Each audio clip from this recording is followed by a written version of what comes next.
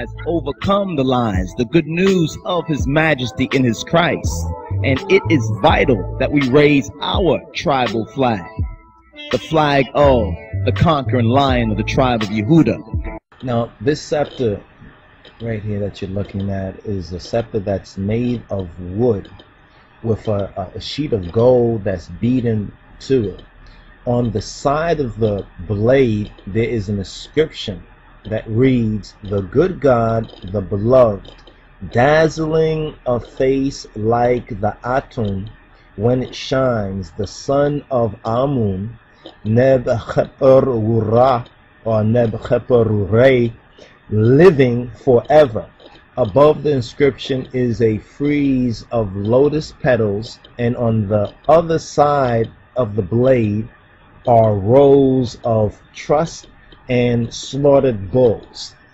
Now, we're comparing scepters, you understand, to understand the connection with the Black Britain, you understand the black nobility, with the King of Kings, the Ethiopian Hebrews. And let's continue on with Genesis 49:10, where it says the Shebet, or some will say Shevet, but that's the Ashkenazi so-called pronunciation. We're going to pronounce from the Ethiopic Hebrew pronunciation. The Shebet shall not pass, the scepter shall not pass from Yehuda, nor a mechokek, lawgiver from between his feet until Shiloh, he or the one to whom it belongs, comes, to whom the nations or the peoples, but the Goyim, the nations, shall render obedience. Now, this particular scripture in Orit Zelidet, chapter 49:10 of Genesis, was not written for a so-called Caucasoid or Caucasian or pale man Messiah. This verse was written for a true Ethiopian Hebrew king and for the King of Kings. Now, we're going to make that connection as we're making that with the Ethiopian view of Britain. What is the Ethiopian view of Britain? And what is true Britain? What are the true roots? What are the black roots of Britain? When you understand the black nobility and the black roots of Britain, and as a reference, the essays, or the essay, excuse me, by Ekoa on the internet, Black Britain, look up essays of Ekoa.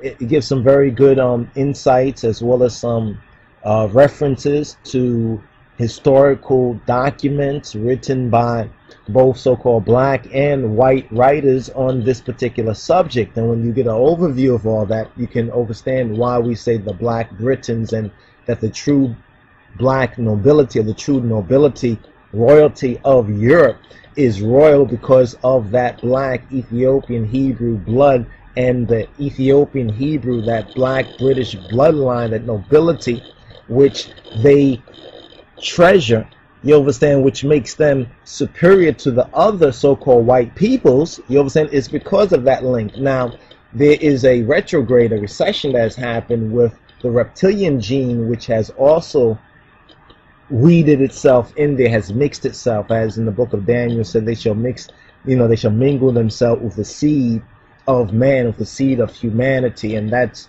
also another reference right there. But the scepter that was stolen from Ethiopia actually was stolen from Egypt, that part of Ethiopia, because Egypt was a colony of ancient Ethiopia in the time and during the time of Julius Caesar and the whole Cleopatra, Mark Antony, Julius Caesar. That's why that particular portion of history is often so much referred to, this great love story and love triangle and everything else. But what was really going on is that scepter that was in Egypt was stolen from there and taken into Europe and Britain, Bath, England, so forth and so on. Now was returned at the coronation of Kedamawi Haile Selassie, November 2nd, 1930. It was returned to the Shiloh, to Kedamawi Haile Selassie, by the Duke of Gloucester. Now, let's study this Ethiopian Hebrew, or this Ethiopian Solomonic crest, or this official coat of arms. This is the official coat of arms and the seal of the Ethiopian Hebrew monarchy. Often they'll just say the Ethiopian monarchy. But the thing that makes Ethiopia special, you understand, is what Amos 9 and 7, the question that Amos 9 and 7 ask. Art you like unto the children of the Ethiopians unto me, O children of Israel? So that is another example in the scriptures of the Ethiopian Hebrew connection.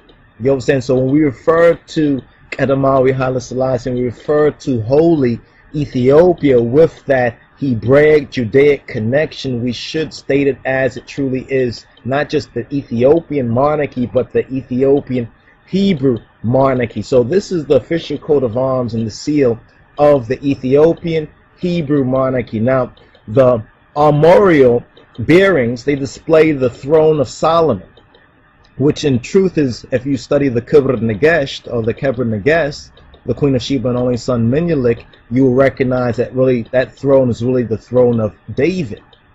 You understand? So many Ethiopians have misrepresented it as the throne of Solomon, but in truth is really a renewal, you understand, the renewal of the kingdom of David in Ethiopia. This is the testimony of the Kibra Negesht, and we're holding to that particular testimony. But the armorial bearings that display the throne of David through Solomon, you understand, through that seed of Solomon and the Queen of Sheba, supported by two angels.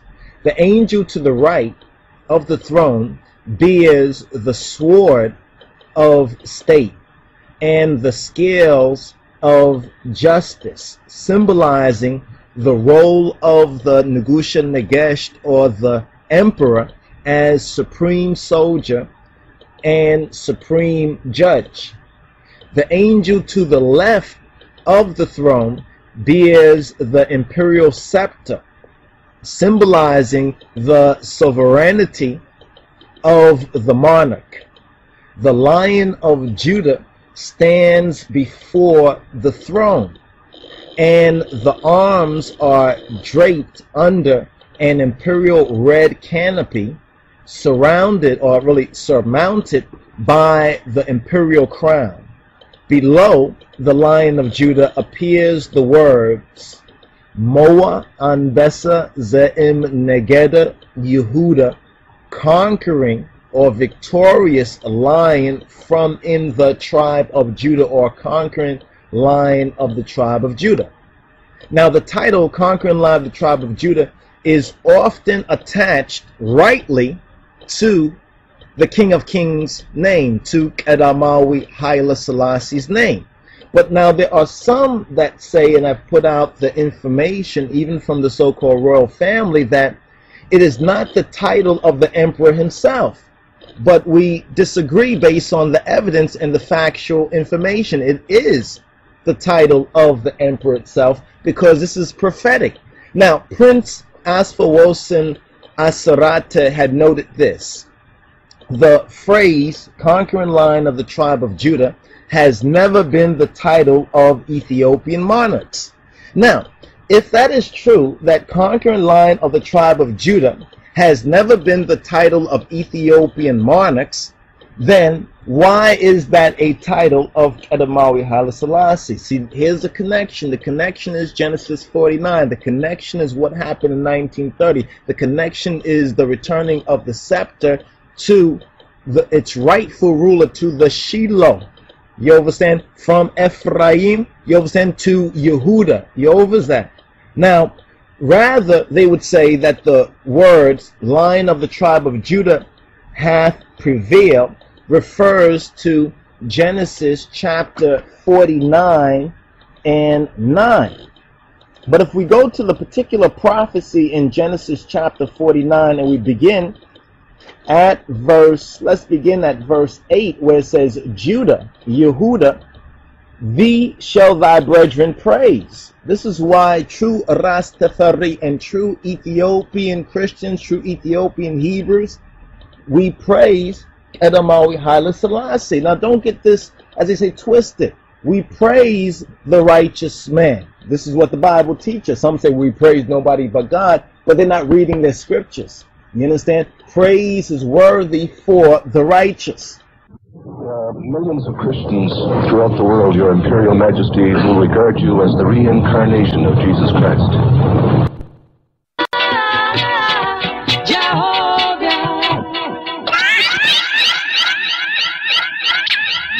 The truth has overcome the lies, the good news of His Majesty in His Christ, and it is vital that we raise our tribal flag, the flag of the conquering lion of the tribe of Yehuda,